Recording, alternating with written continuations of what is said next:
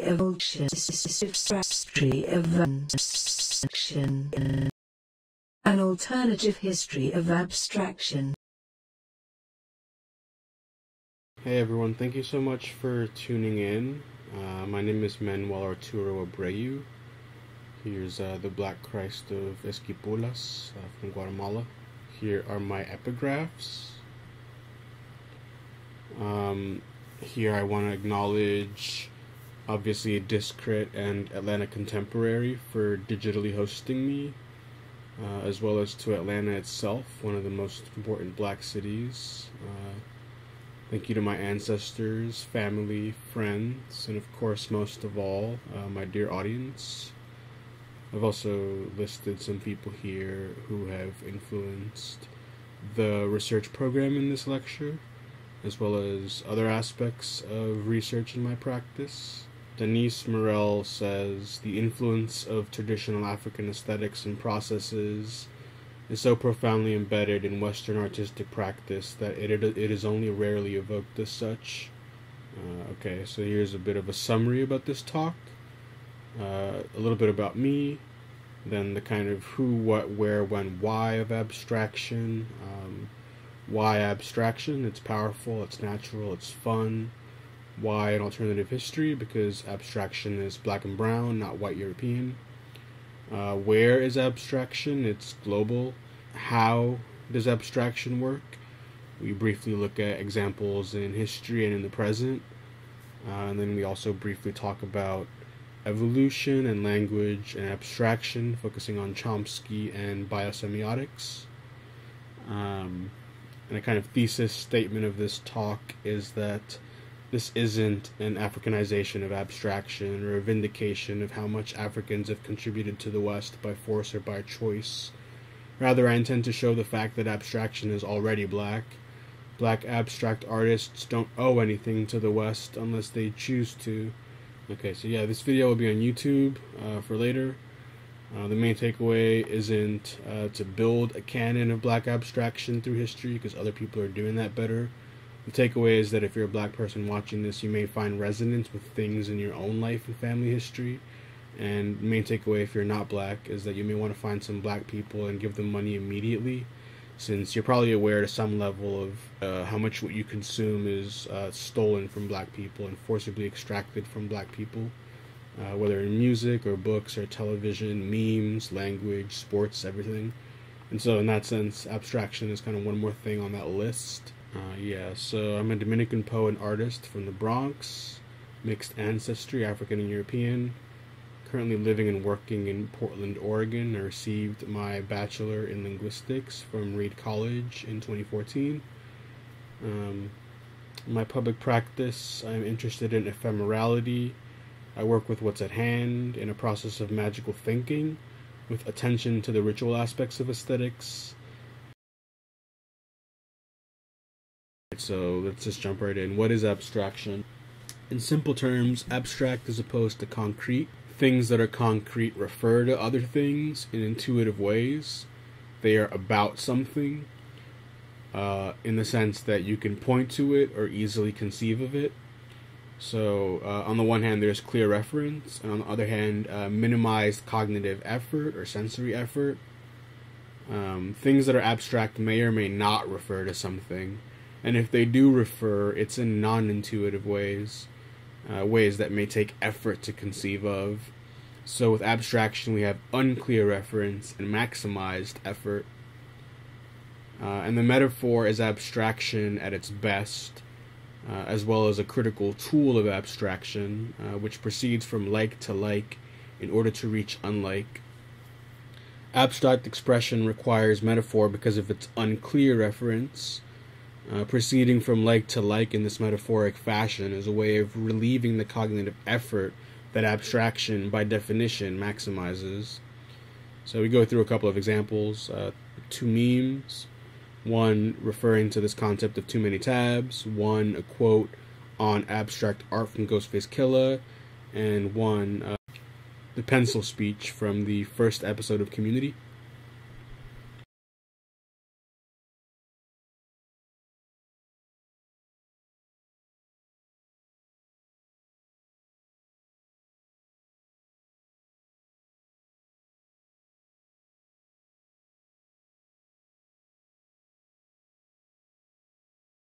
bears have feet. We're the only species on Earth that observes Shark Week. Sharks don't even observe Shark Week, but we do. For the same reason, I can pick up this pencil, tell you its name is Steve, and go like this. Oh. And part of you dies. Just a little bit on the inside. Because people can connect with anything. We can sympathize with a pencil, we can forgive a shark, and we can give Ben Affleck an Academy Award for screenwriting. Big mistake. People can find the good in just about anything but themselves. So, is everything abstract? Biosemiotics says that sign-related activity happens at the cellular level. Abstract things have more room for interpretation, but concrete things similarly require interpretation, right? Every change in the system is a signal, and the cell or the organism responds. There's a range of responses, and that range is considered agency in biosemiotics. So all things are like this. Doesn't matter how concrete or abstract they are. Abstract things have more room for interpretation, and it's that more that we're interested in. So not the abstraction of the cell knowing it should go toward the area with greater sugar levels, let's say, but the abstraction of naming of the pencil, as Jeff says, which one can sense is tied into the structure of social activity and human identity, in the sense that it's productive, not just required, but productive. So I think of this in the sense of kin versus kith abstraction. Abstraction, which is kin or productive, skillfully combines narrative and symbolism in a way that elucidates, right? So even if you're confused in the process of understanding, this confusion is in the service of some feeling or sense of synthesis, some greater meaning. So in this sense, kin abstraction is still in a family relationship with meaning. Kith abstraction challenges this elucidation and the use value of narrative in general. It has an ambivalent or even hostile relation to the production of narrative, symbolism, and meaning in general. So in this sense, it has severed family ties with meaning. So yeah, I'm interested in both types. We look at examples from both ends of the continuum, but I confess, I guess, that I have an affinity for kith abstraction. Okay, so why abstraction? Why is it black and brown? If the abstract pairing of sound and meaning in systematic ways is the basis of language, and if language allows us to plan things and articulate possible worlds, then abstraction qua language is fundamental to human language. So, that's a pretty strong why, I would say. Abstraction is black and brown. Well, more precisely, abstraction is universal, but currently the art world conceives of abstraction historically as white, emerging from Europe. Because that's false, that's not reality, we must argue for abstraction as black and brown, simply because that's reality, right? People are confused or lying. Black and brown abstraction did not just inspire European modernism, rather the modernists participated in the ongoing European colonization projects. And so when we resituate abstraction as black and brown, we also kind of reject this reduction of it as just a contribution, and we'll talk about that later. So here's some awesome memes by Freeze Magazine.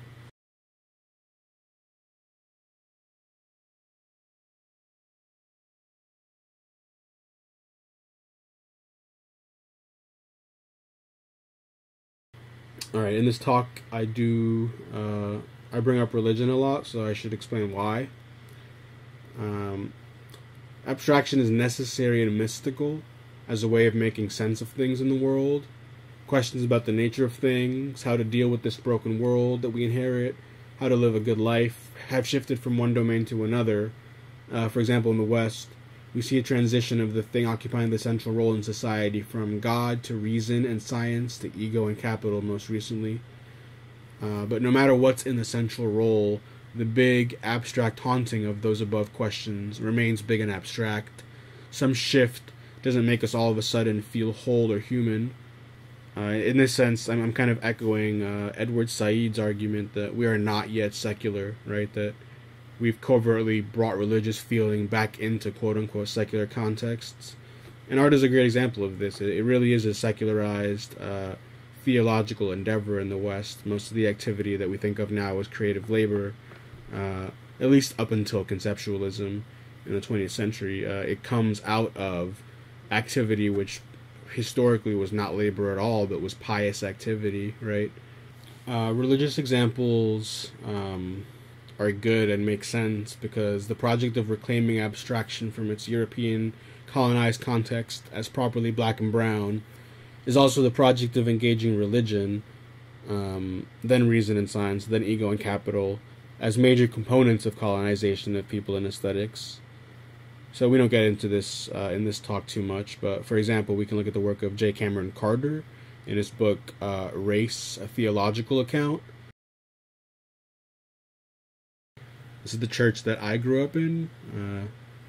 My family is Pentecostal Protestant. This is a Philadelphia church in the South Bronx on 156th and Prospect Avenue. Also, what about death, right? Religion in one reductive sense is a palliative for death. And research in general, especially dealing with history, is a way of working with the dead. And it can take on a religious flavor, which always fascinated me.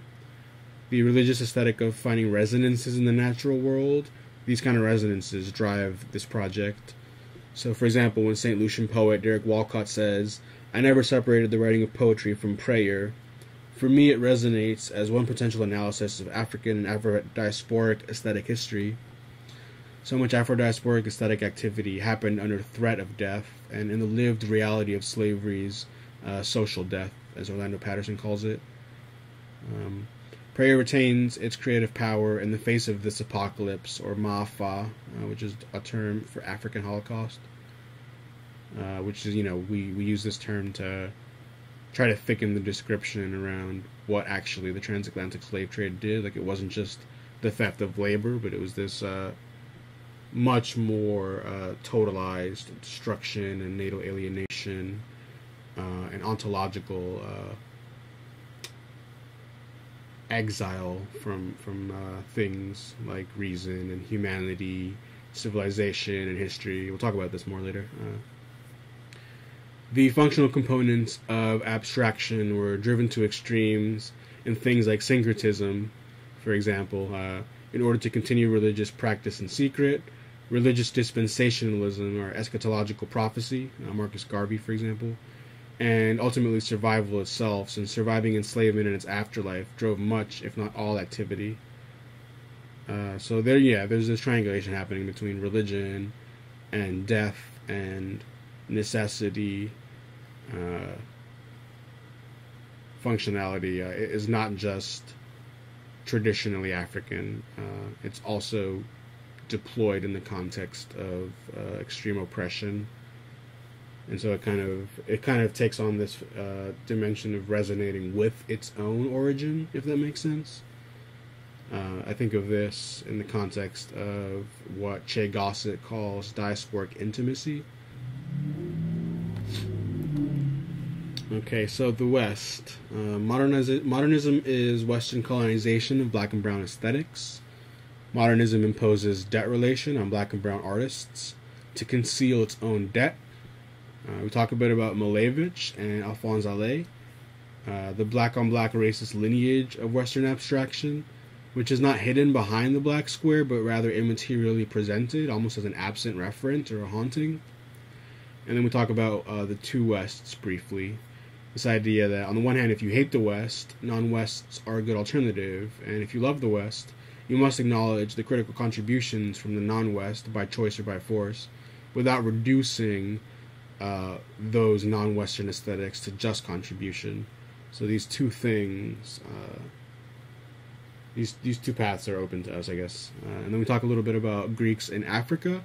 So if we do care about Western aesthetics to any degree, even the smallest degree, then this lineage or this claim of the African origins of Greek thought, right? Greek thought originating in Egyptian and Mesopotamian thought, that might be relevant. So we talk a little bit about that. So European autonomy of art and colonization of abstraction.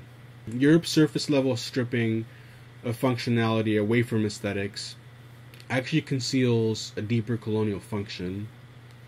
Alongside material and spiritual colonization, aesthetic colonization stole black and brown aesthetics for the revolutionary developments of modernism, And so with these developments, modernists went away from things like illusionism, trying to depict reality in this hyper-realist way, three-point perspective, all of this kind of stuff. They were trying to move away from it. And further, following David Joslet, modernism imposes a debt relation on those from whom it colonized. Alternative history of abstraction inverts this debt by showing that it is Europe who owes, and that the sum is incalculable, in the sense that paying it back means the end of the European project as we know it, let alone art.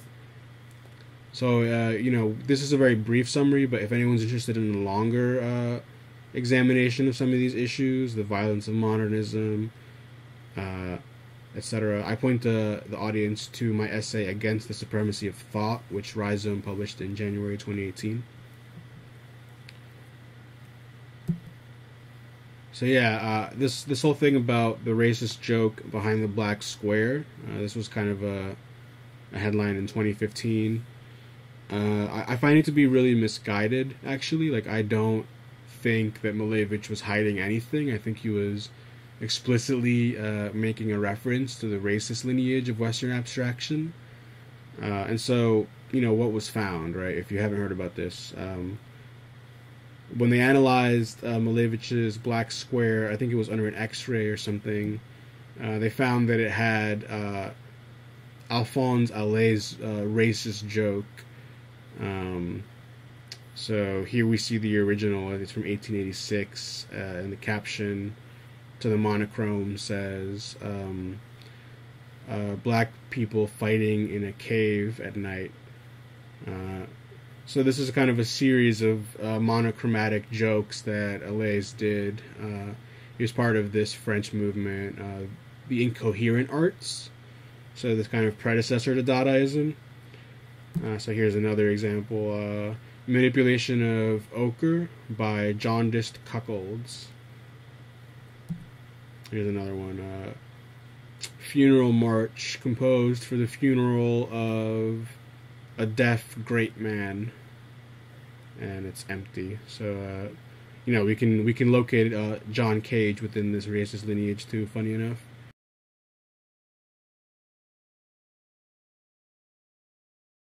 So putting on my quote unquote art critic hat, we will have to say that Malevich is not, this guy's not an idiot, right? He's not hiding this line behind the black square. Like, he didn't write that and then paint over it with a new idea. He was immaterially referring to the lineage of Alphonse Allais and the incoherent art. The gesture of invisibilization is kind of it's supposed to be super abstract. It's supposed to gesture toward the abstraction of that lineage. So I reject the idea that the racist joke is hidden under it. I think actually he's challenging people to locate that lineage, to visibilize the immaterial, right? I mean, that's what abstraction is all about. It's about seeing the not seeable, the invisible. All right, and then we can turn to maybe some less abstract examples, some examples dealing with figuration. During the early 1900s, the aesthetics of traditional African sculpture became a powerful influence among European artists who formed an avant-garde. Matisse, Pablo Picasso, and their School of Paris friends blended the highly stylized treatment of the human figure in African sculptures with painting styles derived from the post-impressionistic works of Cezanne and Gauguin. The resulting pictorial flatness, vivid color palette, and fragmented cubist shapes helped to define early modernism. While these artists knew nothing of the original meaning and function of the West and Central African sculptures they encountered, they instantly recognized the spiritual aspect of the composition and adapted these qualities to their own efforts to move beyond the naturalism that had defined Western art since the Renaissance. German expressionist painters such as Kirchner of Die Brücke, The Bridge, based in Dresden and Berlin, conflated African aesthetics with the emotional intensity of dissonant color tones and figural distortion to depict the anxieties of modern life, while Paul Klee of the Blue Rider in Munich developed transcendent symbolic imagery.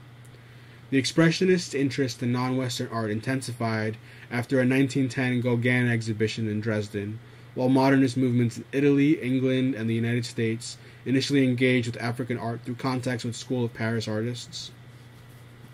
Starting in the 1870s, thousands of African sculptures arrived in Europe in the aftermath of colonial conquest and exploratory expeditions. They were placed on view in museums such as the Musée d'Ethnographie de Trocadero in Paris, and its counterparts in cities including Berlin, Munich, and London. At the time, these objects were treated as artifacts of colonized cultures rather than as artworks, and held so little economic value that they were displayed in pawnshop windows and flea markets. While artworks from Oceania and the Americas also drew attention, especially during the 1930s Surrealist movement, the interest in non-Western art by many of the most influential early modernists and their followers centered on the sculpture of sub-Saharan Africa. For much of the 20th century, this interest was often described as primitivism, a term denoting a perspective on non-Western cultures that is now seen as problematic. That's Denise Morel. Pretty milquetoast quote, obviously, and also pretty long, but just a good kind of overview of the colonization of African aesthetics, of abstraction and modernism. So in this project of locating racist lineages in Western art, we reserve special loathing for Hegel. He argued that Africa is no historical part of the world. It has no movement or development to exhibit.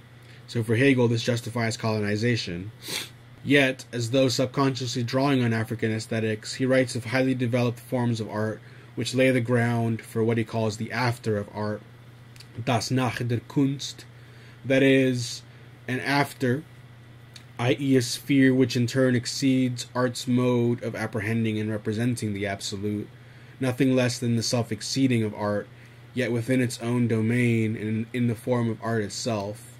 We'll see later how African engagement with infinity and its commitment to functional, non-autonomous, socially embedded aesthetics is the best example of the after of art.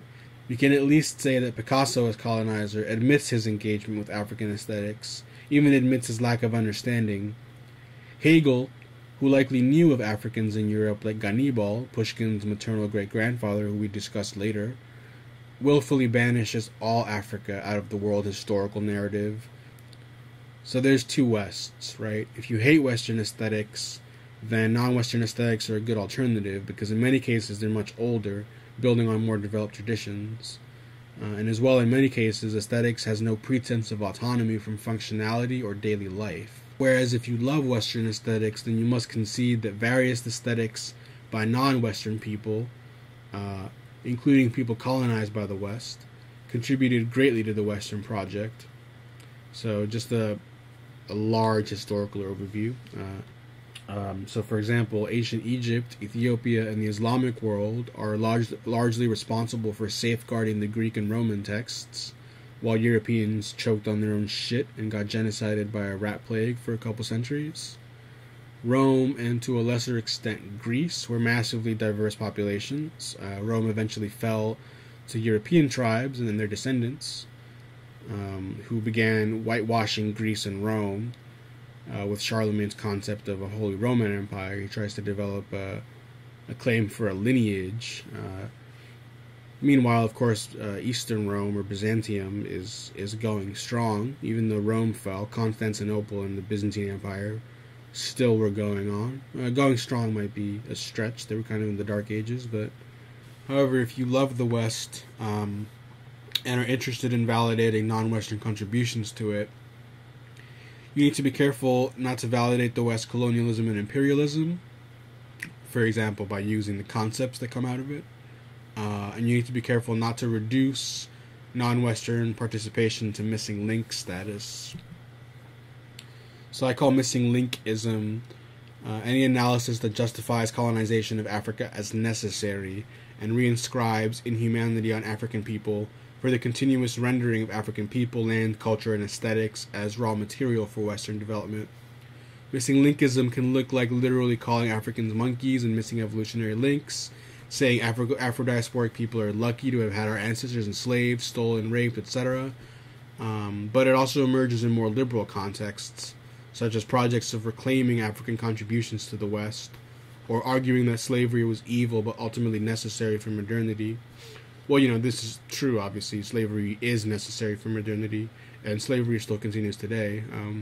But that's why modernity is evil, too. Right? Indeed, such missing linkism and its inherent violence is the basis of the liberal project. Hortense Spillers argues that if the black woman didn't exist, the United States would have needed to invent her. In her groundbreaking 1987 essay, Mama's Baby, Papa's Maybe, an American grammar book. Rejecting missing linkism, we can and should continue to catalog African and non-Western contributions to the West, because that stuff happened, and so that's the work of history. But philosophically, we can and should also understand the incommensurability at hand. African aesthetics is functional, so the idea of making something without a purpose is senseless. There's various long traditions where making and thinking is driven to cause things to happen in a social or spiritual sense. Once that function is achieved for the maker, thinker, or people, after whatever amount of time, hours, days, weeks, months, years, the object has served its purpose. So there's no preciousness around its existence on its own merit, separate from function. So even as we understand that many African tribes and Afro-diasporic people were doing things that prefigured and were superior to Western abstraction, placing those things in a philosophically impoverished framework of quote-unquote art reduces and distorts the real purpose, function, and value of these objects in their respective contexts. So here's a meme about the ancient scientist Jacob inventing the white man on the island of Patmos through generational grafting.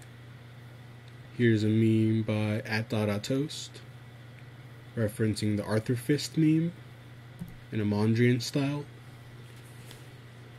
So, ancient Greeks in Africa. Thales of Miletus and Pythagoras studied in the temples of Heliopolis, Memphis, and Thebes. Plato may have studied in Heliopolis. Many accounts corroborate this, but the timeline's confused. It may be that a student or acquaintance told Plato of the stories of their own travels. For example, Eudoxus of Cnidus, etc. Next slide will have more details on that. Martin Bernal, in his book Black Athena, The Afro-Asiatic Roots of Classical Civilization, argues that in antiquity, people generally understood the large influence of Egyptian and Phoenician culture on Greek culture. He rejects the hypothesis that Central European, Indo-Europeans settled ancient Greece. This is the Aryan model. He argues instead for the ancient model that Egyptians and Phoenicians, as well as Indo-Europeans, were the original settlers of Greek culture, that it was a multicultural population. So yeah, it's an interesting proposal, but there's no archaeological evidence of Egyptian or Phoenician settlement in Greek territories. Here's a nice meme by @TheAnkLife. All these Greek philosophers studied on the continent of Africa.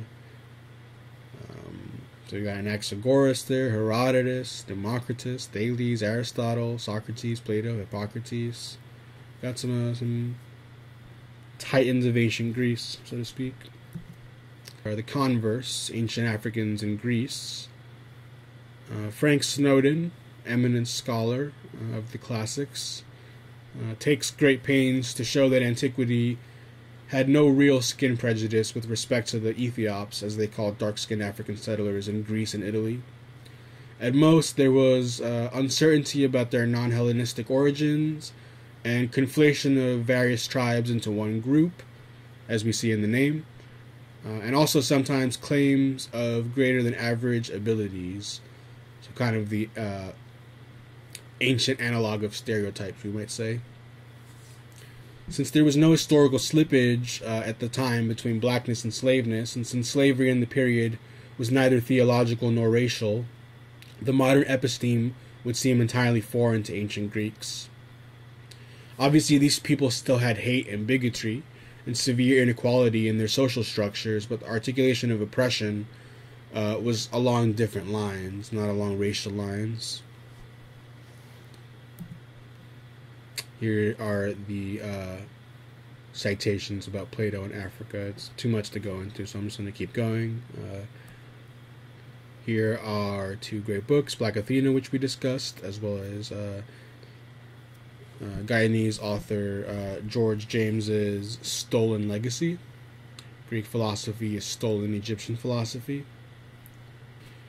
Alright, so let's start getting into some examples now that we've laid out our framework and discussed the West. First, let's talk about religious motivations for going against figuration. This is normally known as aniconism. Aniconism is a framework developed from a Christian perspective to analyze quote-unquote opposite traditions, where icons and images are seen as idolatrous.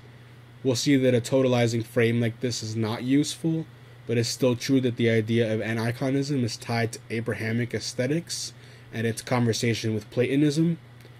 It is limiting to think of abstraction as somehow against figuration.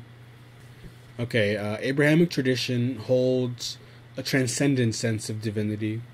The infinite is separate from all symbols, senses, reasons, causes, etc. Rather, the one true God concept is the uncaused cause of all the above and everything else. Questions emerge with respect to representation of the divine. Iconic representations depict the divine through the use of familiar figures, motifs, and frameworks. Aniconic representations depict the divine without the use of iconic means. These traditions will represent the divine with things like pillars, stylized text, abstract, mathematical, logic-driven patterns, etc. Okay, so is there a Jewish aniconism? In the Tanakh, Exodus 20, verse 4 says, "Thou shalt not make unto thee a graven image, nor any manner of likeness of anything that is in heaven above, or that is in the earth beneath, or that is in the water under the earth." And in chapter 11 of the widely referenced and widely considered authoritative Shulchan Aruch, or Code of Law from 1565, states, "It is forbidden to make complete solid or raised images of people or angels, or any images of heavenly bodies, except for the purposes of study." Even as that seems convincing, we have to remember that these are ancient texts and don't necessarily reflect real culture and real history. They're just proscriptions from elite classes of society and their scribes. So Michael Epstein argues against a Christian frame of aniconism for analyzing Jewish aesthetics. He says, "It is a fallacy to assert that Jewish culture was aniconic. The various halakhic interpretations of that commandment in practical terms prohibit only the creation of three-dimensional objects intended for Jewish worship. Various legists interpreted the commandment more stringently, of course, but it is indisputable that at most times and places, Jews did create monuments of visual culture, and they did so with enthusiasm, encountering little or no opposition from religious authorities. Rather than the parlor trick debate with the straw man of Jewish aniconism, Epstein finds more interesting the analysis that Jewish visual art, quote, endeavors to blend the narrative and the symbolic in a complex and sophisticated way, working within the bounds of halakhic propriety, wherein representation in two dimensions, not intended for worship, was certainly countenanced, but in which embodiment was patently taboo." So somehow within this matrix, Jews were yet able to manifest creativity in the realm of the visual in such a way as to give rise to forms that were analogous in higher theoretical function to the interventions of Christian art when it moved beyond the realm of the representational into the sphere of the embodying. The true creativity here is the dance between the materialized and the abstract, between what is permissible to depict and what is forbidden. So I think this is a beautiful way of understanding the way in which it's too simplistic to assume abstraction means non-figuration. Rather, abstraction is more about dealing with the limits of figuration and the limits of expression. So for example, here's a fresco, a wall fresco from the Dura Europos synagogue in Syria from the 3rd century. It depicts Israelites crossing the Red Sea.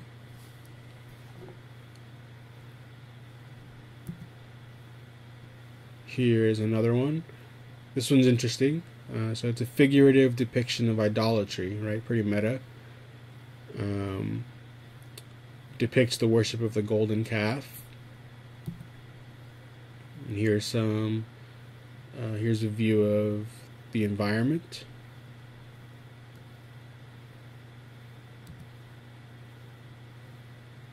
Here's an image of Jewish textual abstraction from a Sephardic medieval manuscript.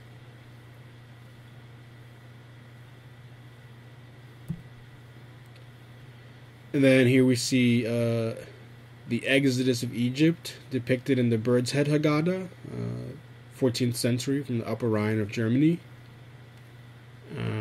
It's theorized that the use of the bird's heads was a way of avoiding the commandment against idolatry. Others analyze it as an adoption of European medieval grotesque aesthetics, which often depicted people in these kind of human-animal hybrids, or with exaggerated features, or with somehow magical abilities, etc. And here's another Haggadah from the 14th century, this one from Barcelona. Here we see some nice fantastical creatures, as well as some beautiful illuminations to the manuscript. Okay, next, Islamic aniconism. Islam traditionally considered representation of living beings as idolatry. This reflects the influence of Platonism on thought in the Arab Empire. The Arabs, and later the Islamic world, especially the Moors that conquered Spain in 711, were the keepers of Greek and Roman texts during Europe's Dark Ages. Insofar as Europe has any access at all to the classics, it's through Islam. In religious contexts, Allah, the Prophet Muhammad, peace be upon him, and anthropomorphic beings are not depicted. However, this is not the case in secular contexts for many Islamic societies throughout history. In the case of aniconism, a traditionally cited hadith which interprets a Quranic verse on idolatry is from the Sahih Muslim, collected by Muslim ibn al-Hajjaj in the 9th century. Hadith 146 of Book 37 of Ibn al-Hajjaj's Sahih Muslim. Aisha reported that she bought a carpet which had pictures on it. When Allah's Messenger, peace be upon him, saw that, he stayed at the door and did not get in. I perceived, or was made to perceive upon his face, signs of disgust. She said, Allah's Messenger, I offer repentance to Allah and His Messenger, peace be upon him. But tell me, what is the sin that I have committed? Thereupon Allah's Messenger, peace be upon him, said, what is this carpet? She said, I bought it for you so that you might sit on it and take rest. Thereupon Allah's Messenger, peace be upon him, said, the owners of these pictures would be tormented, and they would be asked to bring to life whatever they tried to create. He then said, angels do not enter the house in which there is a picture. So the blurring of text and image, reading and looking, seeing and reading, has long been a feature of Eastern aesthetics. In the context of Islam, the fact that the Prophet, peace be upon him, received the Quran in Arabic gave the language a special status. Embellishments on it came to be seen as a form of piety, and many Islamic societies across the world respected calligraphers highly. Austere, blockier scripts and early calligraphy gave way to a golden age of arabesques. Calligraphic writing emerged as a symbol of splendor. Abstract calligraphy came to be an architectural component, a literal manifestation of the world being built from the Quran, which is an Arabic Quran, and a resonant frequency of the concept of logos, right? So here's a folio from the Blue Quran, second half of the 9th to mid-10th century, probably from Kairouan in Tunisia.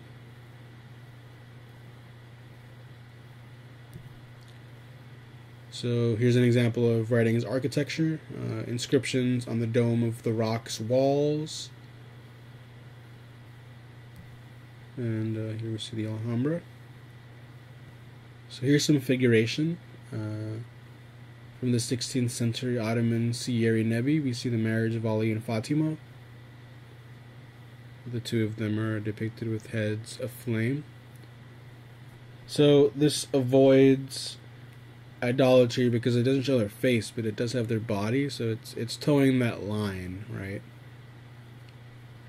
So one nice example of textual abstraction in calligraphy is the insignia of Sultan Suleiman I in the 16th century of Istanbul, Ottoman Empire. It shows how textual abstraction can signify the nexus of theological celebration of the beauty of Arabic and the bureaucratic machine of imperial power. Not only did the sweeping evocative abstraction of the insignia impress the eye and evoke various figures like peacocks and stuff. Peacocks are imperial, obviously.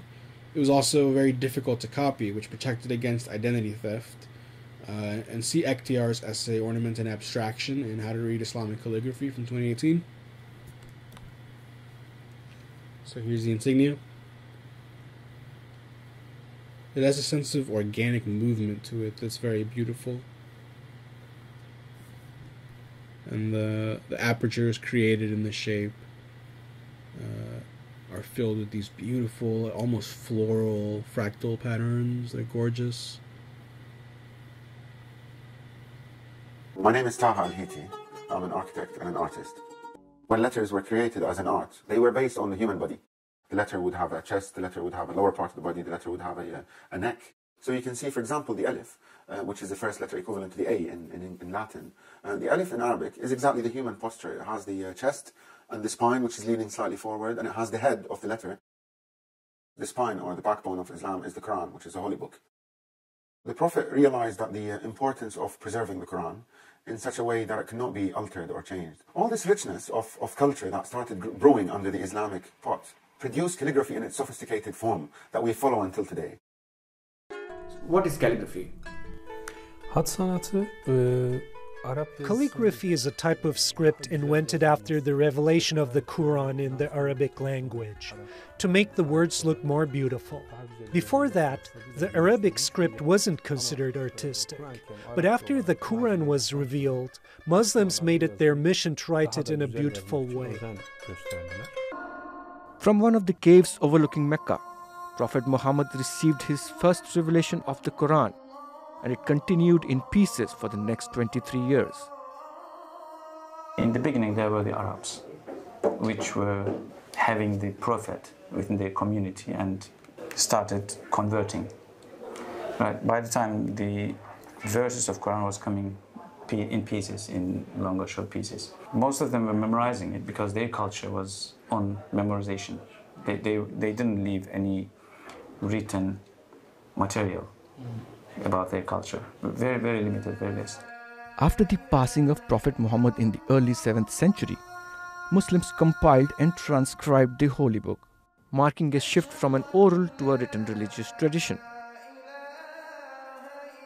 Muslims were faced with another challenge. They could not use figurative arts to illustrate the essence of their preaching. When the Quran came, in Arabic society were all idol worshippers. So this is the advice for the Muslim community, not to have the risk of going back to the earlier faith or beliefs. Traditionally, calligraphy is used for writing verses from the Muslim holy book, the Quran. And its significance stems from the essence of the religion that forbids depicting God in any human form or living creature. And they didn't want the Prophet himself as imaginary, valuable item. So they avoided strictly not to draw any images of him.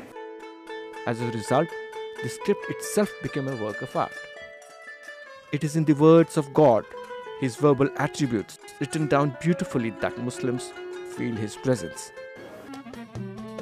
The deep love for the Quran and the language of its origin became an artistic and spiritual inspiration for the Turks, allowing Islamic calligraphy to prosper and reach new artistic heights like never before. The medallions of Hagia Sophia, the walls of Suleymania Mosque, the Topkapi Palace, and the Blue Mosque stand testament. So yeah, that's the against figuration section. Ultimately, I think we can say that abstraction is a way of navigating the constraints of figuration rather than a full-on rejection of figuration. This is kind of a Western reductive understanding of abstraction, that it would reject figure entirely. That's not the case at all in the older alternative history of abstraction. The extreme attempts to break away from figuration actually point to how deeply interconnected figuration and abstraction are, and how nuanced the dance is. So in this section we talk about some examples of phenomena that are not aniconic necessarily, but are equivocal toward legibility in the context of text, right? As we saw with Islamic calligraphy, text is a main representational strategy of the aniconic. Not all examples of textual abstraction are aniconic in nature, though they still have spiritual dimension to them. So the basis of rejecting legibility has to do with allowing text to have the same agency as interpreter, that is to say, as person. So when we assign agency to the text rather than the reader, we start to understand ways in which the text, in and of itself, has its own situation going on, so to speak, right?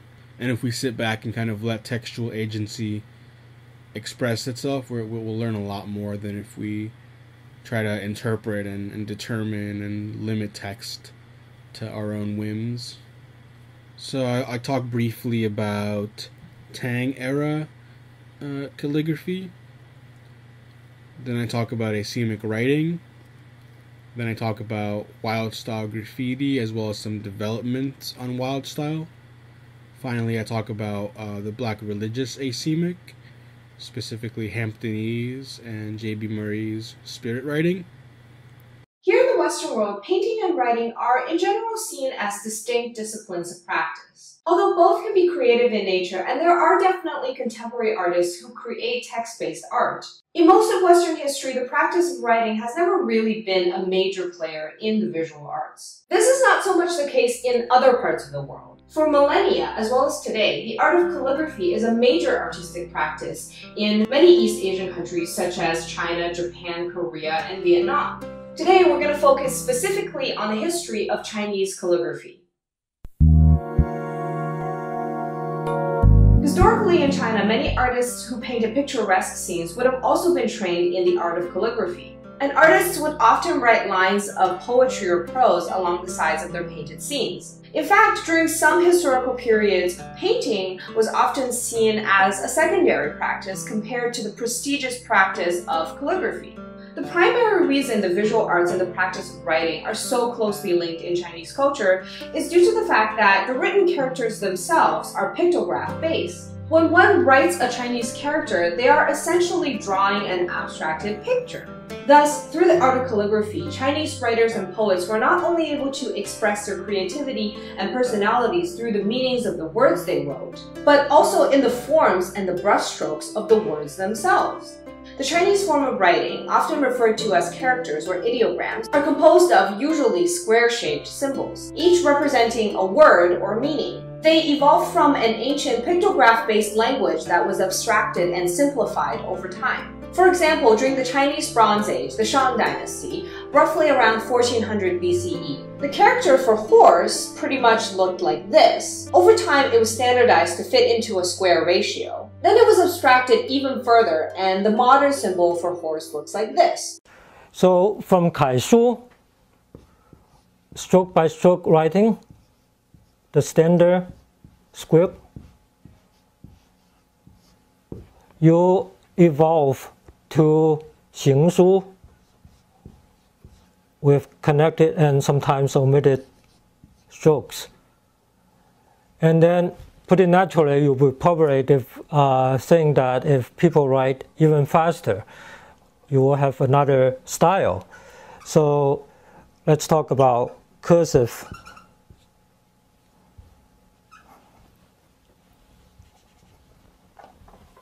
Strokes. Cursive script, rather. Cursive script as 草书.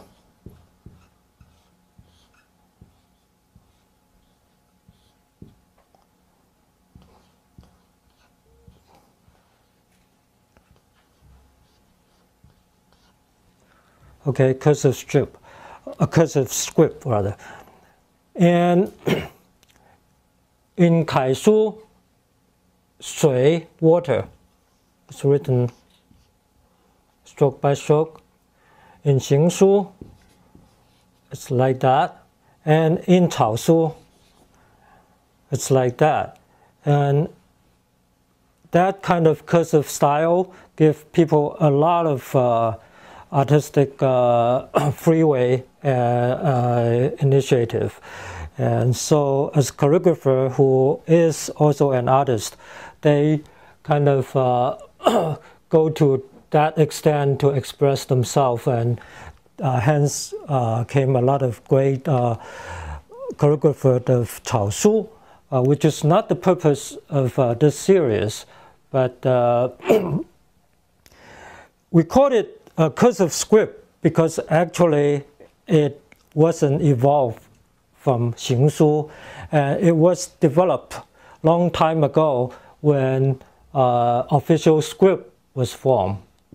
The 隶书 was formed even before the 楷书, so we call that a script. So cursive script, standard script was developed later on, and then from that evolved 行书.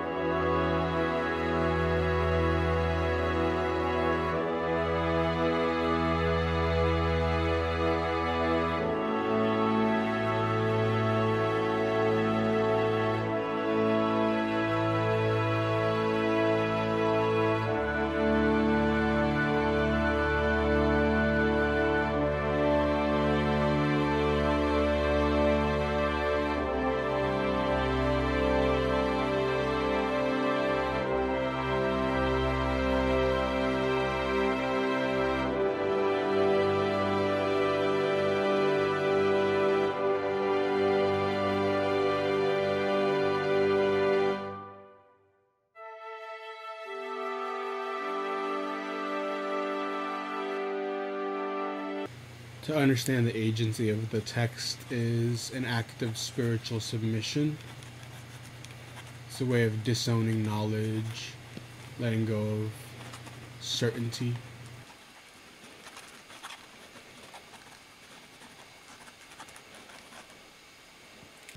asemic writing. So asemic writing starts with Henri Michaud's Orientalism. Michaud was a French artist fascinated by the trend toward illegibility in Eastern calligraphic traditions. He illogically conflated illegible semic writing with asemic.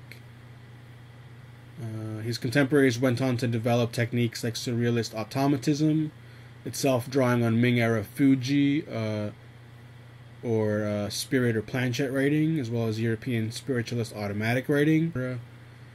So even as the asemic turn initiated with Michaud represents the West catching up to Eastern textual abstraction, it fundamentally misunderstood the work by conflating illegibility with meaninglessness. In contrast to such conflation, the legacy of non-Western textual abstraction and illegibility remains kin to meaning. There is still sense, even if it's not legible. So here's some work by Michaud.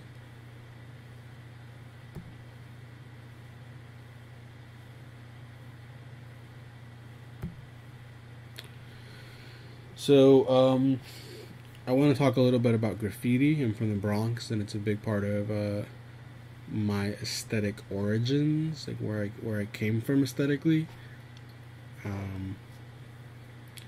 So to give a little bit of history of wild style, I've invited one of my best friends, the graffiti writer Modus, to talk about Tracy 168, the history of wild style and graffiti, the development of the aesthetic. Here's his Instagram. Definitely check him out. He's a great artist. Hey everyone, it's your boy Modus at 1ST, Letters First Crew, 7th Letter, Writer's Bench, OTM Crew. Today I'm going to talk a little bit about what wild style is. Before I do that, I just want to give you a little brief background real quick. I'm a New York City graffiti writer, born and raised.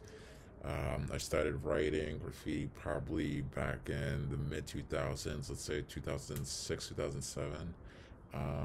And I haven't stopped since. Manny Abreu was the person who got me into graffiti, so I'm always indebted to Manny. Thank you, Manny. So yeah, let's get started. So wild style, what is wild style? Well, off the rip, wild style is a aesthetic form of graffiti that is very complicated visually. It's comprised of a lot of overlapping letters and shapes, colors, arrows, little visual motifs that make it really difficult for the untrained eye to be able to read. Wild style is the most complex form of graffiti in the graffiti hierarchy. We have tags, which are the little basically signatures that you see on the streets, throw-ups, which are the bubble letters that we see, and pieces. These are more refined forms of graffiti that have a lot of bold, bright colors and backgrounds. And within the piecing level, that's where wild style fits in. But wild style is more than just an aesthetic or kind of graffiti piece. And to talk a little bit more about what wild style means, we need to go back to when graffiti in New York City was developing in the early 70s. The term wild style actually comes from somewhere, and that is from a legendary graffiti writer who goes by Tracy 168. He's a born and bred Bronxite, raised in the Bronx, and was a really pivotal figure in developing what graffiti will turn into today. The term wild style was popularized by his crew, the Wild Style Graffiti crew, and the members of this crew were part of some of the most innovative and renowned writers in the scene of that time. So we're talking people like Tracy 168, T-Kid 170, Lava 1 and 2, Taki 183, Comet, Blade, Futura, Days. I mean, the list, Dondi, the list goes on and on. Well, let me take that back. I don't know if Dondi's in it, but a lot of early writers who've now made the transition to the art world and are successful artists now started. What people need to also understand is that, you know, the New York City of the 1970s, when the trains were getting bombed and, you know, destroyed with sick pieces, it's not the same kind of city that it was today, or is today, excuse me. You know, there was a lot less oversight, there was a lot more crime, there was just a lot more shit happening back then on the street that could pop off at any time, you know. So coming from this milieu, you know, I think it's important to realize that wild style is not only an aesthetic letter form in graffiti. You know, Tracy 168, you know, the founder of the Wild Style crew, will tell you himself, like, wild style is a way of life, you know. You're wild with styled, you know. In this chaotic urban jungle, you're untamed with class. You know, wild style is the way you carry yourself. It's the way you approach a mission. It's the way you wear your clothes. It's your mentality of life, you know. So I think fundamentally, beyond the letters, beyond the aesthetic, wild style kind of boils down to a more libidinal, let's call it the libidinal economy. It taps into those like untamed energies and, you know, untamed forms, and it becomes laid on top of it to the point where it becomes so grand and so complex that, you know, people are in awe of the character who encompasses wild style, but also the artifacts that come from wild style, the pieces that are left on the trains, on the walls, etc. So let me, you know, just end this by saying I am in no way, I wouldn't call myself an expert on wild style, you know. I'm definitely a dedicated practitioner of graffiti, but, you know, to really understand wild style, you really need to talk to a lot of the old heads who came from, you know, that time, and you need to, you know, talk to Tracy 168. You know, he's still around and kicking. I can definitely connect you with them. Peace, stay up, stay safe, everyone. Much love. Signing out. So here are some Tracy 168 murals.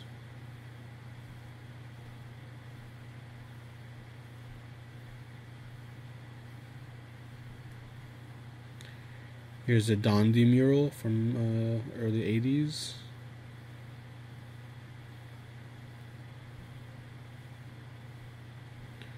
Here's a rhyme mural. Here's a piece by LA writer Reebok. So Ramelzi was one of the most influential and mystical contributors to early hip-hop culture. He viewed wild style graffiti as the building blocks for developing weaponry against technologies. He says the elevation of wild style knowledge is concluded as a symbol destroyer, armored medieval mechanism. Bottom right, we see his graffiti tag. It's very difficult to read. And bottom left, we see one example of his conception of weaponizing graffiti stylizations. So, for example, the star, pretty common motif in different graffiti tags and different graffiti mural designs, is labeled here as star-based extender, militarily the unreadable. Here's some Ramelzi sketches. Here's a more elaborate, two more elaborate diagrams of his concept of weaponizing the abstraction of wild style. So here we see that the idea of building the letter and abstracting on it in this additive process, Ramelzi understands it as a weapon and as a velocity, right? So the natural metaphor for this is a vehicle, a ship or a car or something. And so here we see essentially what look like rocket ships or missiles. And so he'll also render these weaponized letters as what he called letter racers. So these are assemblages of found objects that are meant as three-dimensional manifestations of the letter form sketches to kind of depict this vehicular metaphor for weaponized abstraction.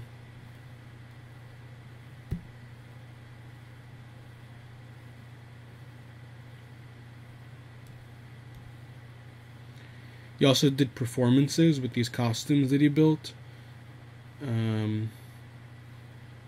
He rapped, and often in his performances would incorporate theatrical aesthetics. He also did sculptural collage. And here we see some of the letter racers installed in context with one of the costumes. So yeah, he passed in 2010, but his influence is still deeply felt throughout different aspects of hip-hop culture. Hamptonese. We look at James Hampton's The Throne of the Third Heaven of the Nation's Millennium General Assembly in more detail later, but for now we turn to one aspect of the construction of this magnum opus, Hamptonese, an undeciphered script James Hampton used in his notebooks. We have 164 pages of Hamptonese available for analysis. Stamp and Lay's 2005 paper, using hidden Markov models, bears interesting results, but the authors conclude that there's a very real possibility that in spite of its language-like appearance, Hamptonese is simply the written equivalent of speaking in tongues, which I find a very compelling idea, because if so, it's a kind of black theological asemic, with presumably a function in Hampton's overall project, which is a theological project, not an artistic project. So here are a couple pages from Hampton's notebooks, written in Hamptonese.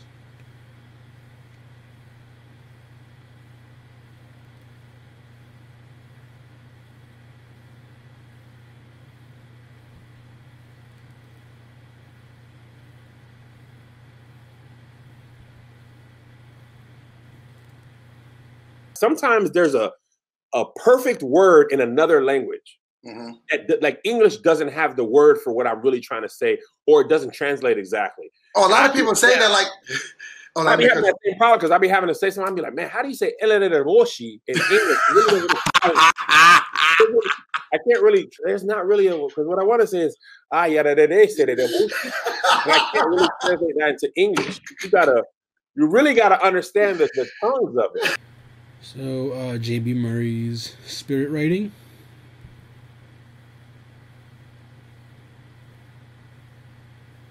Another example of a black theological asemic practice.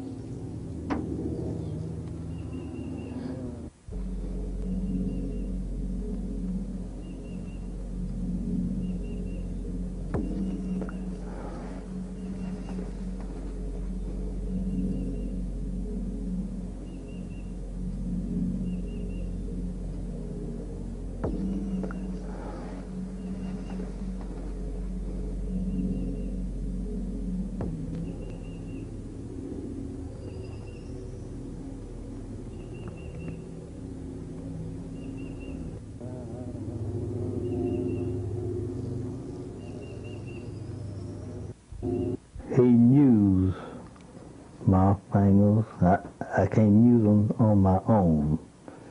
Jesus used the instrument of my fingers.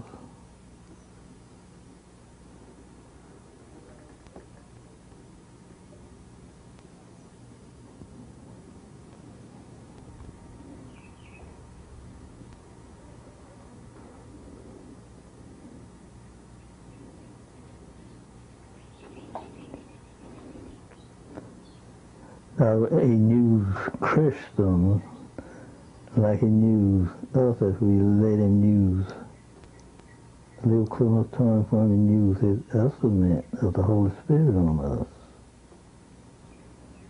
Ain't nothing he start before he don't finish it. I'm going to stand on His word, and He will make a way. And I thank you, Jesus. Amen for that. All right. All right, so.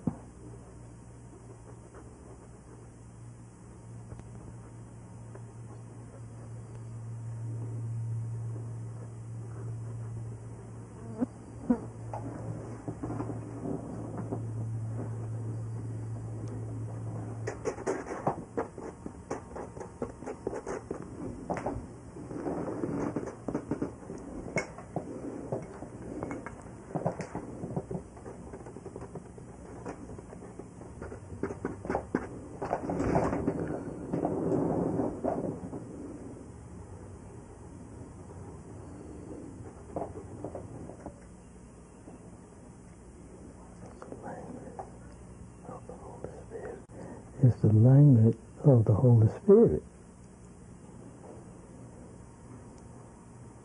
Direct from God. When I started, I prayed, and the Lord sent a vision from the sun. Everything I see is from the sun.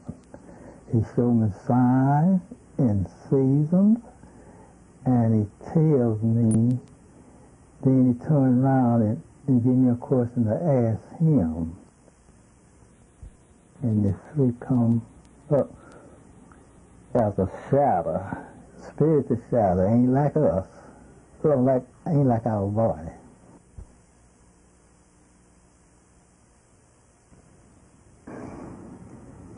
And when I left, the eagle crossed my eye.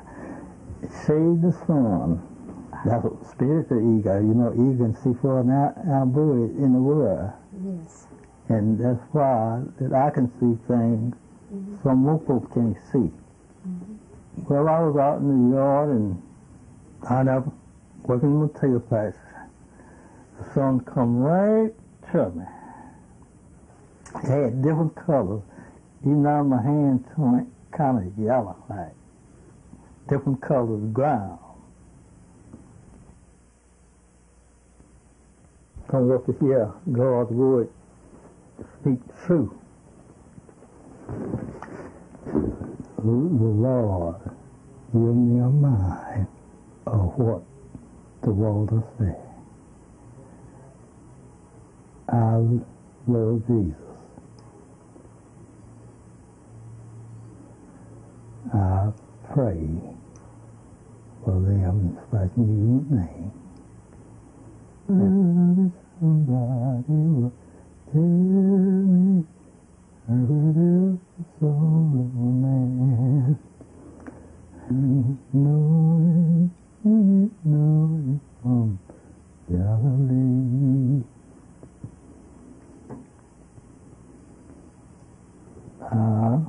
I praise about every hour in the night. The Lord wakes me up different hours, different times of night. And I said, Lord, have mercy on me. The red is torment, and them lines leads in to torment.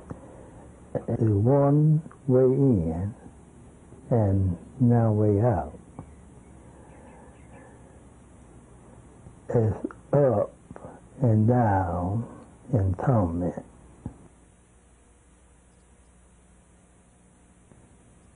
Water saves. You can't handle water. Water are soak down and come up in another place. If you build up, it'll rise and go over while you build up. So the Lord is strong. You can't back Him up, and you can't go over Him. That's the Lord.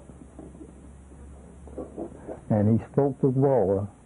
Water obeyed God better than anything in the world.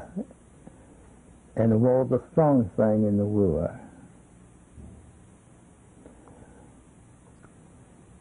It can rain, and part of the earth, the lower where the waterfall, part of the earth will be dry. And you go down further, you strike a stream, and you go below that stream, you strike a dry spot. Jesus. He moves in mysterious ways and wonderful forms.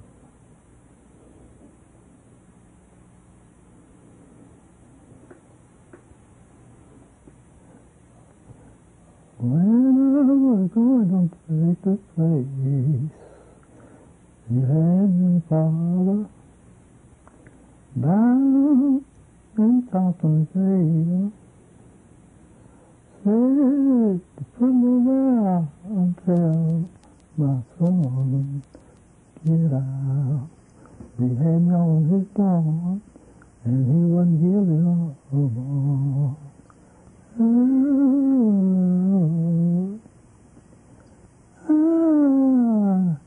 Know you me, and I thank you for it. And that's why I have always been scared of hellfire.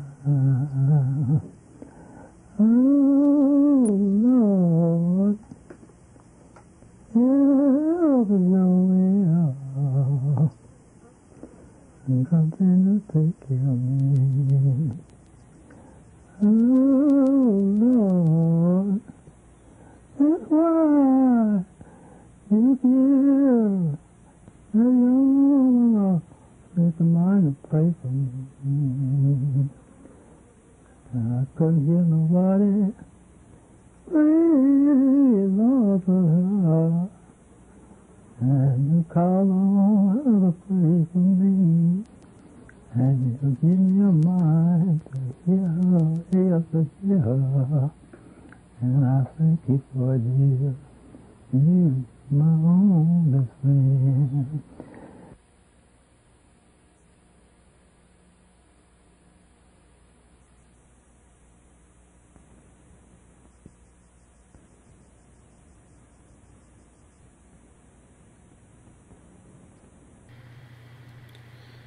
Ethnophilosophy uses the tools of ethnography to consider cultures and forms of life as fully fledged expressions of full philosophies. So it's this question of, do we find philosophy in culture or not? Some pro-ethnophilosophy thinkers include Leopold Senghor, Placide Tempels, and Alexis Kagame. How people live, they argue, can express something like a philosophy, a system dictating how to live, what existence means, etc. Pauline Untonji is probably the most illustrious anti-ethno-philosopher.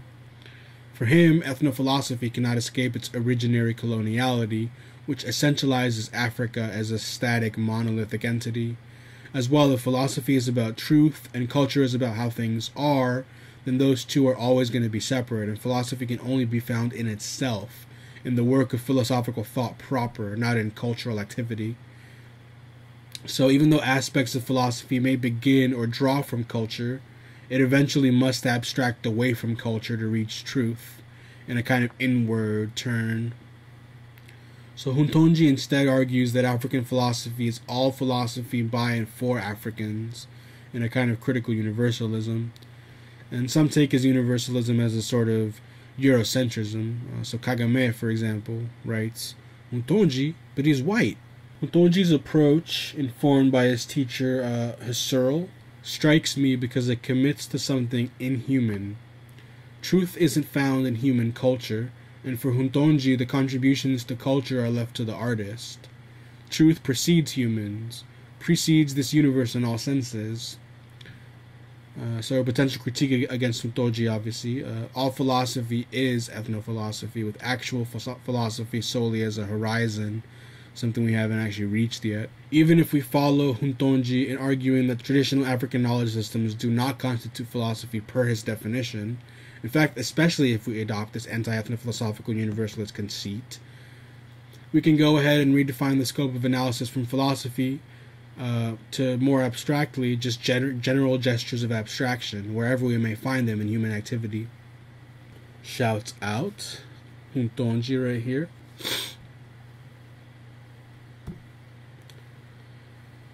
The idea that concepts like art, philosophy, reason, and humanity are incommensurate ways of understanding African aesthetics and colonial encounter draws on Afro-pessimist thought. We saw earlier, for example, how Hegel constructs history in contrast with Africa, i.e. by means of its exclusion. All these concepts work that way. Frank Wilderson III argues that human as a concept requires the construction of black as its outside or foil in order for human to exist as a cogent category. So in a sense, this Afro-pessimist approach is actually more universal than Huntonji's anti-ethno-philosophy. By choosing not to commit to the outside, right, Huntonji believes in a universalism outside of colonialism. But Afro-pessimists would say, no, there is no outside. All universalist concepts, including universalism, are colonial and anti-black, and reinscribe social death and dehumanization and alienation of African and Afro-diasporic people. So a notion of being against history, that is to say, against histories and presence of anti-black constructs like the above, allows a nonlinear perspective of time to emerge. So this isn't a theological idea that linear time is suffering or punishment. Rather, it draws on Wilson Harris's notion of quantum fiction. Lots of different things are happening all at the same time, parallel universes impact each other, and history is unfinished, resonating and replaying itself out every day in infinite immaterial structures of haunting and absent presence. If you're interested in Wilson Harris, I gave a talk about him at the Studio Museum in Harlem. Digitality is African. Silicon is not the only way to create a networked culture. Ron Eglash traces a lineage such that every digital circuit in the world is African, but mono pseudo-random number generation in their divination was witnessed and written about by Islamic mystics, who exposed it to Hugo Santalia, who exposed it to Leibniz, who wrote on geomancy and Iberian alchemy. Building on this, Leibniz writes a De Combinatoria about ones and zeros as a way of notating the divination system. George Boole builds on this with Boolean algebra. And John von Neumann codifies Boole's analysis into the circuit. So every digital circuit in the world is African. Syncretism is not diasporic, but mainland African. After all, intra-African tribal contact is as syncretic as African-European contact. Some examples include Congo religious syncretism, Dahomeyan assemblage and syncretism in the case of the Voduns and Orishas. And then we also discussed this idea of fetish. By 1460, Portugal had already distinguished feticcio from idolo. Fetish is used to devalue African spirituality and functional aesthetics, and came to wide use through Marx and Freud as a metaphor for pathological or false conscious understandings of value. I want to start my story in Germany in 1877, the mathematician named George Cantor. And Cantor decided he was going to take a line and erase the middle third of the line, and then take those two resulting lines and bring them back into the same process, a recursive process. So he starts out with one line, and then two, and then four, and then 16, and so on. And if he does this an infinite number of times, which you can do in mathematics, he ends up with an infinite number of lines, each of which has an infinite number of points in it. So he realized he had a set whose number of elements was larger than infinity. And this blew his mind, literally. He checked in the sanitarium. And when he came out of the sanitarium, he was convinced that he had been put on Earth to found transfinite set theory because the largest set of infinity would be God himself. He was a very religious man. He's a mathematician on a mission. And other mathematicians did the same sort of thing. Swedish mathematician von Koch decided that instead of subtracting lines, he would add them. And so he came up with this beautiful curve. And there's no particular reason why we have to start with this seed shape. We can use any seed shape we like. And I'll rearrange this, and I'll stick this somewhere down there. Okay. And now upon iteration, that seed shape sort of unfolds into a very different looking structure. So these all have the property of self-similarity. The part looks like the whole. It's the same pattern at many different scales. Now, mathematicians thought this was very strange because as you shrink a ruler down, you measure a longer and longer length. And since they went through the iterations an infinite number of times, as the ruler shrinks down to infinity, the length goes to infinity. This made no sense at all. So they consigned these curves to the back of the math books. They said, these are pathological curves, and we don't have to discuss them. And that worked for 100 years. And then in 1977, Benoit Mandelbrot, a French mathematician, realized that if you do computer graphics and use these shapes he called fractals, you get the shapes of nature. You get the human lungs, you get acacia trees, you get ferns, you get these beautiful natural forms. If you take your thumb and your index finger and look right where they meet, go ahead and do that now, and relax your hand, you'll see a crinkle, and then a wrinkle within the crinkle, and a crinkle within the wrinkle within, right? Your body is covered with fractals. The mathematicians who were saying these are pathological, useless shapes, they were breathing those words with fractal lungs. It's very ironic. And I'll show you a little natural recursion here. Again, we just take these lines and recursively replace them with the whole shape. So here's the second iteration, third, fourth, and so on. So nature has this self-similar structure. Nature uses self-organizing systems. Now, in the 1980s, I happened to notice that if you look at an aerial photograph of an African village, you see fractals.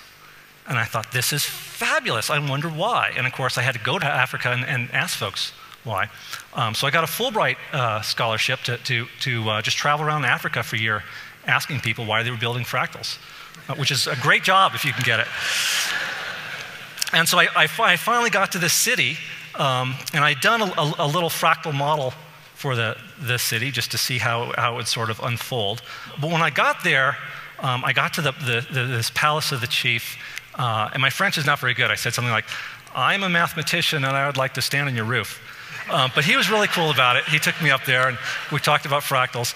And he said, oh yeah. We know a rectangle within a rectangle within a rectangle. We know all about that. And it turns out the royal insignia has a rectangle within a rectangle within a rectangle. And the path through that palace is actually this spiral here. And as you go through the paths, you have to get more and more polite. So they're mapping the social scaling onto the geometric scaling. It's a conscious pattern. It is not unconscious like a termite mound fractal. This is a village in southern Zambia. The Baila built this village. It's about 400 meters in diameter. You have a huge ring. The rings that represent the family enclosures get larger and larger as you go towards the back. And then you have the chief's ring here towards the back, and then the chief's immediate family in that ring. So here's a little fractal model for it. Here's one house with the sacred altar. Here's the house of houses, the family enclosure, with the humans here where the sacred altar would be. And then here's the village as a whole, a ring of rings, with the chief's extended family here, the chief's immediate family here. And then here, there's a tiny village, only this big. Now you might wonder, how can people fit in a tiny village only this big? That's because they're spirit people. It's the ancestors. And of course, the spirit people have a little miniature village in their village, right? So it's just like George Cantor said, the recursion continues forever. This is in the Mandara Mountains near the Nigerian border in Cameroon, Mukulek. I saw this diagram drawn by a French architect, and I thought, wow, what a beautiful fractal. So I tried to come up with a seed shape which upon iteration would unfold into this thing. I came up with this structure here. Let's see, first iteration, second, third, fourth. Now, after I did the simulation, I realized the whole village kind of spirals around just like this, and here's that replicating line, self-replicating line that unfolds into the fractal. Well, I noticed that line is about where the only square building in the village is at. So when I got to the village, I said, can you take me to the square building? I think, something's going on there. And they said, well, we can take you there, but you can't go inside because that's the sacred altar where we do sacrifices every year to keep up those annual cycles of fertility from the field. And I started to realize that the cycles of fertility were just like the recursive cycles in the geometric algorithm that builds this. And the recursion in some of these villages continues down to very tiny scales. So here's a Nankani village in Mali. And you can see you go inside the family enclosure, you go inside, and here's pots in the fireplace stacked recursively. Here's calabashes that Isa was just showing us, and they're stacked recursively. Now, the tiniest calabash in here keeps the woman's soul. And when she dies, they have a ceremony where they break this stack called the Zalanga, and her soul goes off to eternity once again. Infinity is important. Now, you might ask yourself 3 questions at this point. Aren't these scaling patterns just universal to all indigenous architecture? And that was actually my original hypothesis. When I first saw those African fractals, I thought, wow, so any indigenous group that doesn't have a state society that's in a hierarchy must have a kind of bottom-up architecture. But that turns out not to be true. I started collecting aerial photographs of Native American, South Pacific architecture. Only the African ones were fractal. And if you think about it, all these different societies have different geometric design themes that they use. So Native Americans use a combination of circular symmetry and fourfold symmetry. And you can see on the pottery and the baskets. Here's an aerial photograph of one of the Anasazi ruins. You can see it's circular at the largest scale, but it's rectangular at the smaller scale, right? It is not the same pattern at 2 different scales. Second, you might ask, well, Dr. Eglash, aren't you ignoring the diversity of African cultures? And 3 times the answer is no. First of all, I agree with Mudimbe's wonderful book, The Invention of Africa, that Africa is an artificial invention of first colonialism and then oppositional movements. No, because a widely shared design practice doesn't necessarily give you a unity of culture, and it definitely is not in the DNA. And finally, the fractals have self-similarity. So they're similar to themselves, but they're not necessarily similar to each other. You see very different uses for fractals. It's a shared technology in Africa. And finally, well, isn't this just intuition? It's not really mathematical knowledge. Africans can't possibly really be using fractal geometry, right? It wasn't invented until the 1970s. Well, it's true that some African fractals are, as far as I'm concerned, just pure intuition. So some of these things, I would wander around the streets of Dakar asking people, well, what's the algorithm? What's the rules for making this? And they'd say, well, we just make it that way because it looks pretty, stupid. But sometimes that's not the case. In some cases, there would actually be algorithms, and very sophisticated algorithms. So in Mengwetu sculpture, you see this recursive geometry. In Ethiopian crosses, you see this wonderful unfolding of the shape. In Angola, the Chokwe people draw lines in the sand, and it's what German mathematician Euler called a graph. We now call it an Eulerian path. You can never lift your stylus from the surface, and you can never go over the same line twice.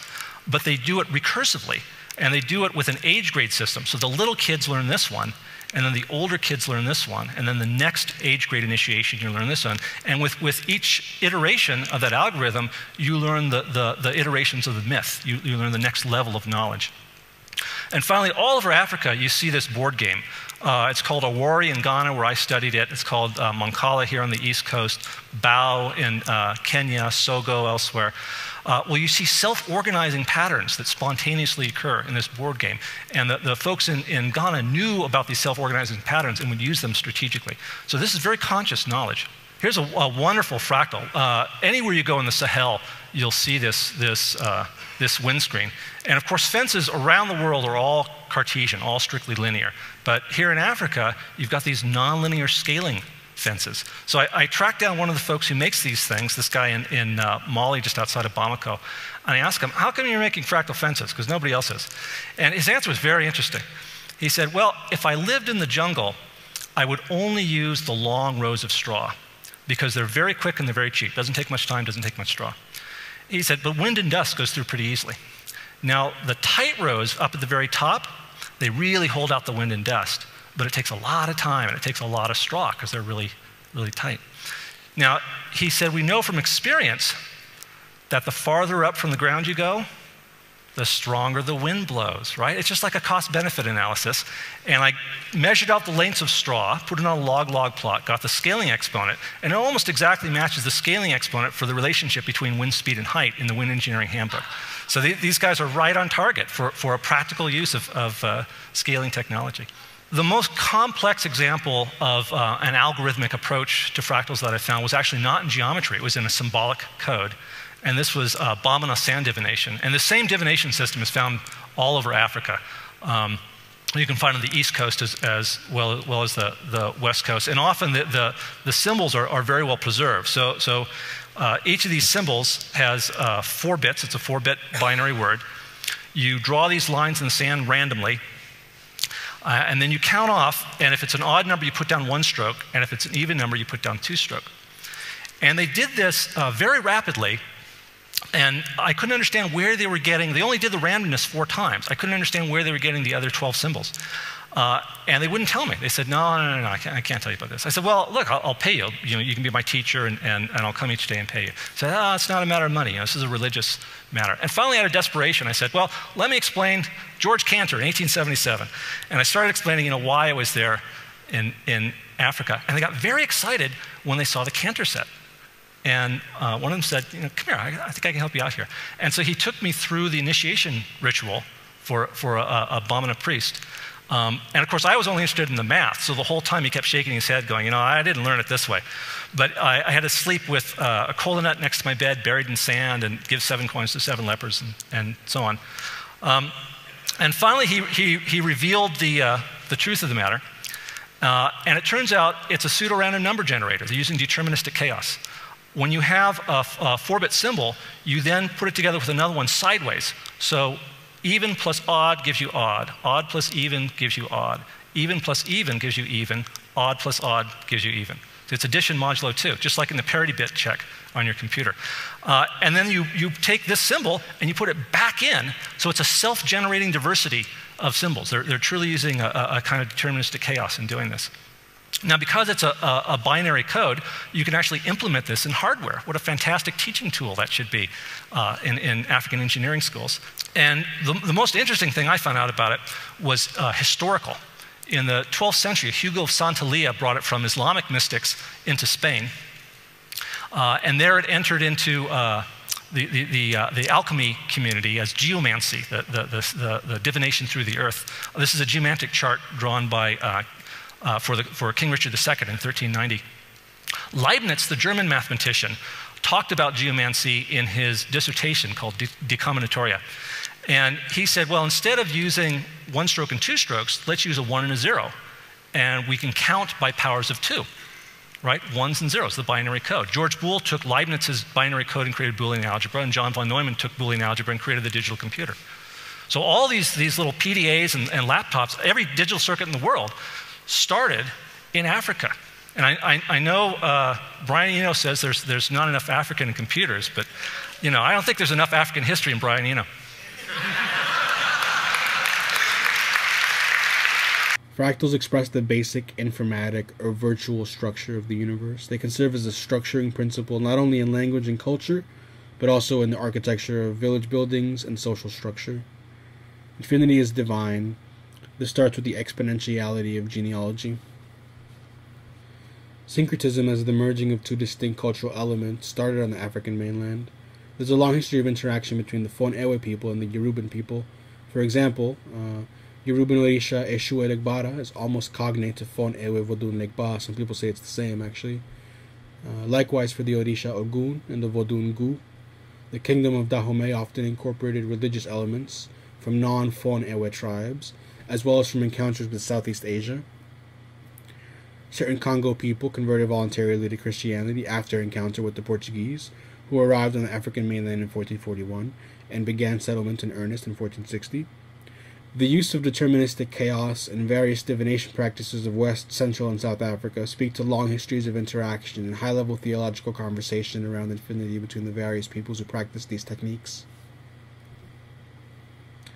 On the left, we have a sculpture of Eshu Elegbara, the Yoruban Orisha. And on the right, we have a sculpture of the Fon Ewe Vodun Legba.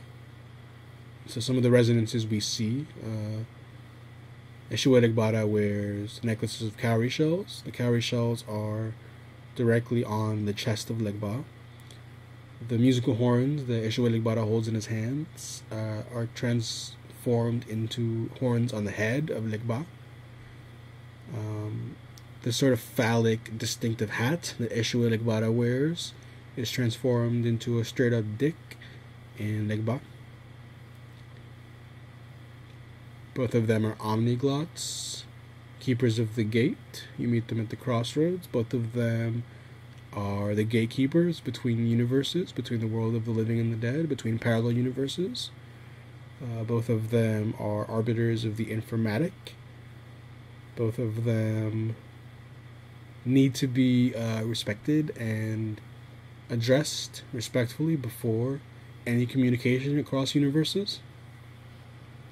There's a lot of similarities there that speak to a long history of relationships between the Fon Ewe people and the various Yoruban and non-Yoruban tribes of the Oyo Kingdom. So yeah, this aspect of the syncretism of Christianity, there is ancient syncretism and medieval syncretism. In antiquity, many early titans of Christian theology were North African, and that just cannot be understated. The ascetic desert father theology comes out of North Africa. Originary concepts of Christian confession-based thinking and ethics come out of North Africa, for example, in Augustine. And so here we have some examples. So Christianity really is African originally. Charlemagne's decision to claim real inheritance of Rome and thus usher in the Western European project was a form of whitewashing. Here's Augustine.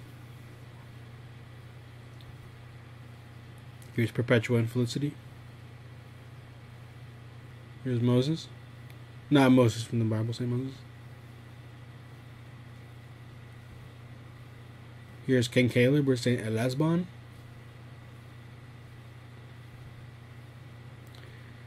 This one looks a little different from the other ones because it's a Ethiopian icon. They have their own tradition and it's really beautiful.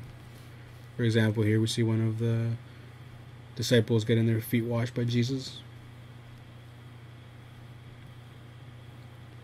Here's a nice little diagram of the saints of Africa. Mattery points out how Freud deploys a fetishized Africa in opposite rhetorical ways, depending on context. Sometimes as the anti-type of civilized humanity, and sometimes as the prototype of a shared humanity. Yet both formulations are studiously ignorant of African self-understandings and aspirations, reducing Africans to rhetorical tropes rather than human beings. So we need to talk about Black American abstraction. A critical component of decolonizing American art is recentering Southern Black American abstraction in the history and present of American art. For example, Deborah Solomon argues that Rauschenberg owes more to Black Southern found sculpture and yard art than to Duchamp. So we talk about G's Ben quilt makers, Du Bois's data visualization, Southern yard art, and we return to James Hampton. Alice Walker wrote that when the poet Gene Toomer walked through the South in the early 20s, he discovered a curious thing. Black women whose spirituality was so intense, so deep, so unconscious, that they were themselves unaware of the richness they held. They dreamed dreams that no one knew, not even themselves. They waited for a day when the unknown thing that was in them would be made known. For these grandmothers and mothers of ours were not saints but artists, creators, who lived lives of spiritual waste because they were so rich in spirituality, which is the basis of art.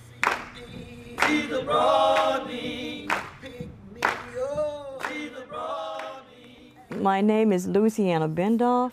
I was born here in Gee's Bend in 1960, and we lived on a farm. We got up early. We got up around 6 o'clock, and we would, eat something, and then we would go to the fields. And then we would work until around 6, the sun going down again. So we would have to come out the field and get the wood, pump the water, and Then the next morning, we do the same thing. If it rained, we went to school. If not, then we were in the fields. When I was 12, I made my first quilt. Quilting was always around us because back then in Gee's Bend it was really cold, and so it was something that was done because we needed it. I get my design from my mind.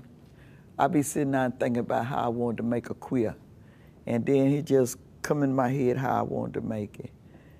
I piece it with the machine, and then when I get ready to quilt it, I get the lining and the batting. That's good. Roll this up for you. Come on, Minister. And that you would put into frames. If you get a chance to see a quilt frame that we use, and workhorses that carpenter used to build on it. We use them as quilting frame. We call them our quilting horses. And we put them in the frame, and that's how we quilt. There's 3 layers to a quilt, and you would have to quilt all those layers by hand. When we be sitting around the quilt, we be talking about the Lord and talking about how our kids act, and we be praying, and we be singing, we be moaning, and then sometimes we be snacking on the quilt, have some fruit or something there on the quilt, and we be snacking on the quilt.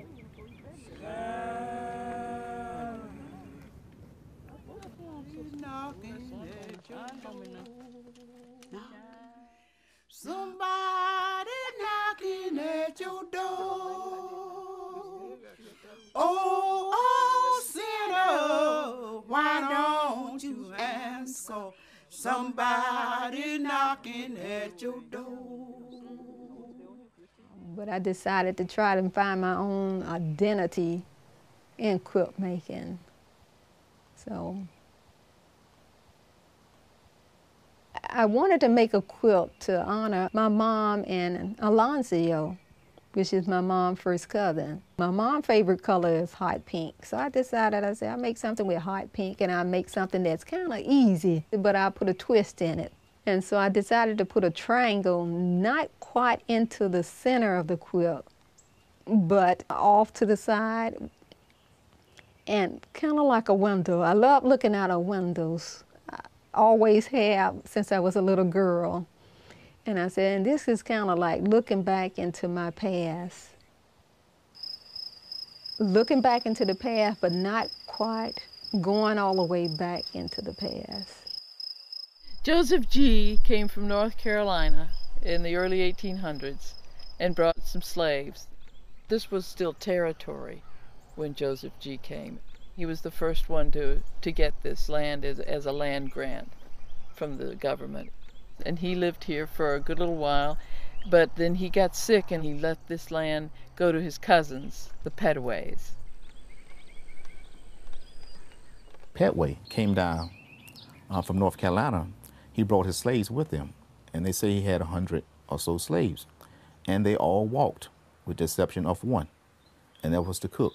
And they didn't want the cook to walk because they want the cook to stay clean and not be dirty. So when they came into the area, the Petways inherited the plantation from their uncle, Joseph G. So it became the Petway plantation. So everyone who came on the plantation, their last name became Petway.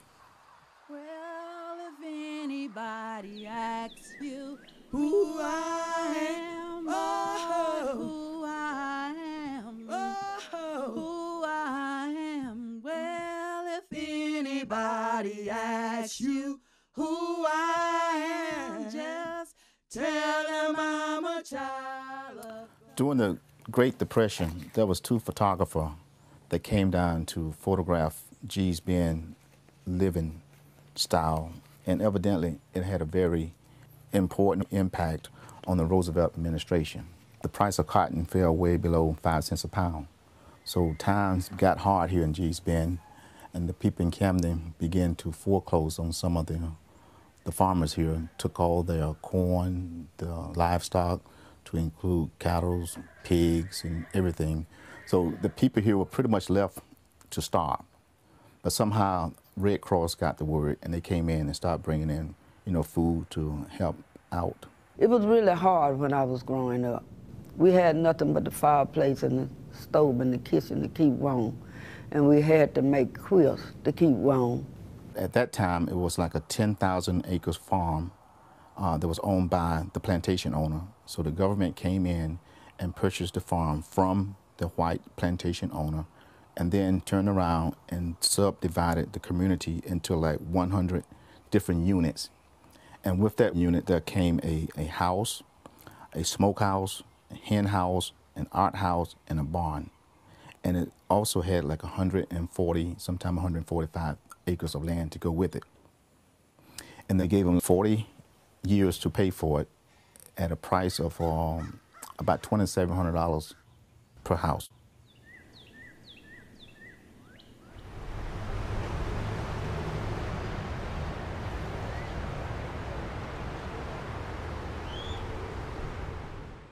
In a lonely graveyard, many miles away, lies your dear old mother beneath the cold clay. Memories oft returning of her tears and sighs. If you love your mother, meet her in the sky. This is one of my favorite quilts in the exhibition, and we selected it for the opening. I guess for me, this sort of epitomizes one of the first things I felt about the quilts, is that you were looking at place, at the geography of the area. And it was as though you were just flying over the fields and the houses. And in photographs, I think it's very hard to understand the textures in these quilts, the subtlety of pattern, the faded fabrics, which are the sort of remnants of people's lives. And I like old material.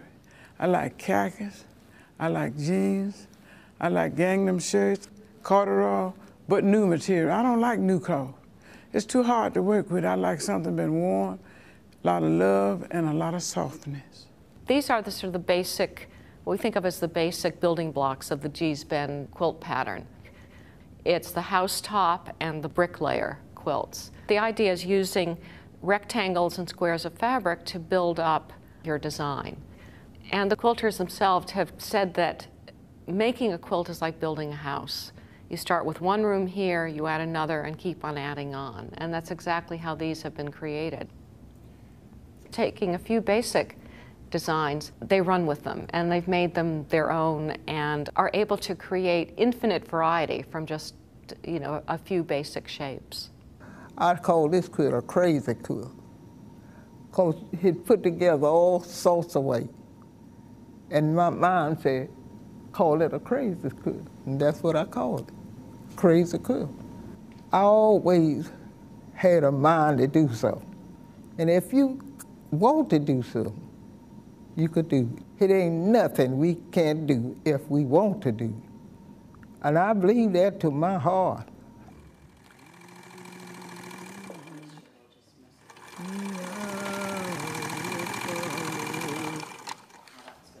The switch from quilt to print, it all worked together, because making a print is just like making a quilt.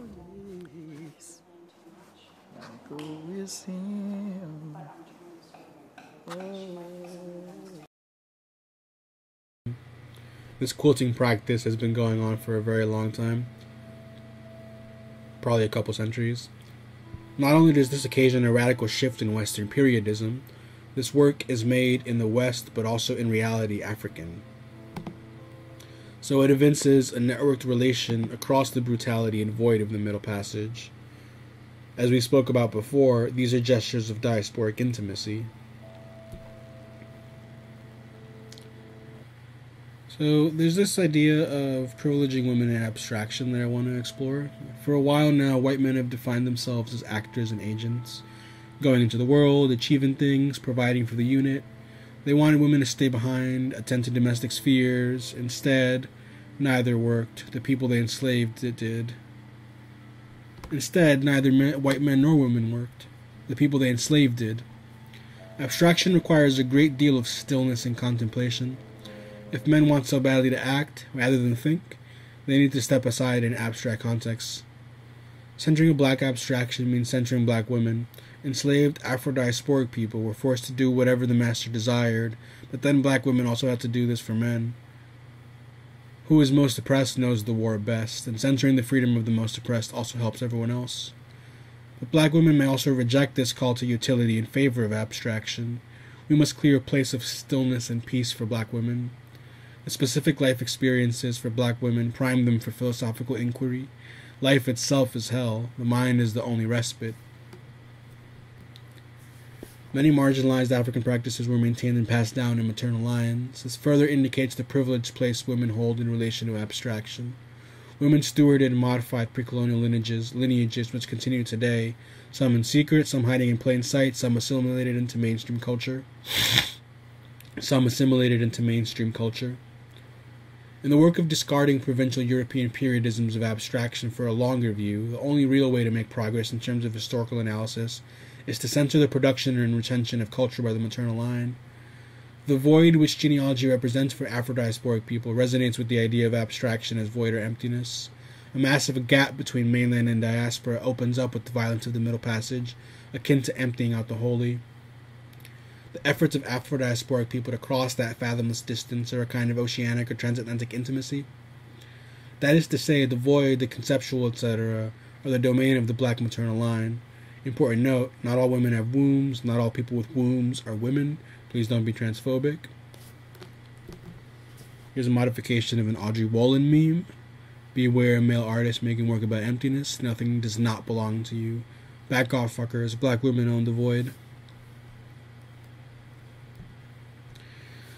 Okay, holy shit, that was super long, sorry. Thank you for sitting through all of that. Hope that you found it interesting, at least a little bit. But here's the conclusion.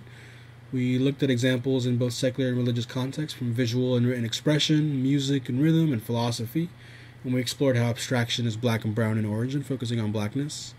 The key to rejecting missing linkism in historical analysis, or missing linkism as the positioning of enslavement in the Middle Passage is necessary or unavoidable.